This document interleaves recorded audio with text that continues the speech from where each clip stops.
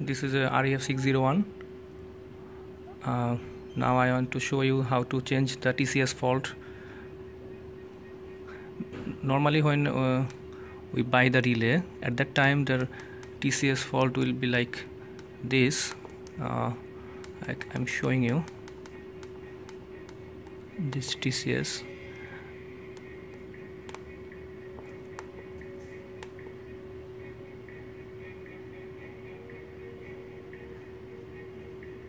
Like this, TCS fault will be like always it will be red, it will show TCS fault. Okay,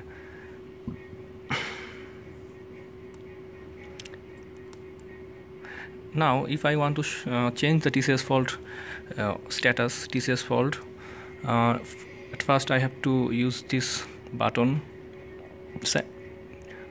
hold this simultaneously, I mean together.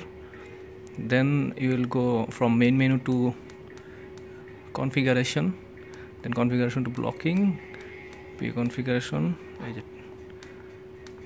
TCS right button. This will change by this, no to yes, then the change will be happen now. Now no TCS fault here. Now just go back and like this.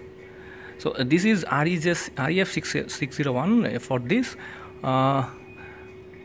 enter an ESC, this will act as edit button. But for REJ601 there is another version of this IDMT relay. If I use REJ, suppose configuration, blocking, ID inrush, factory setting, and this for TCS. For this REJ601 I have to use this enter button to change any setting, for any setting, like for the CT ratio setting or the current low setting or instantaneous current setting. For that I have to use this for edit or changing any data, I have to use this enter button. But for this REF601 only use I mean this two button will be used.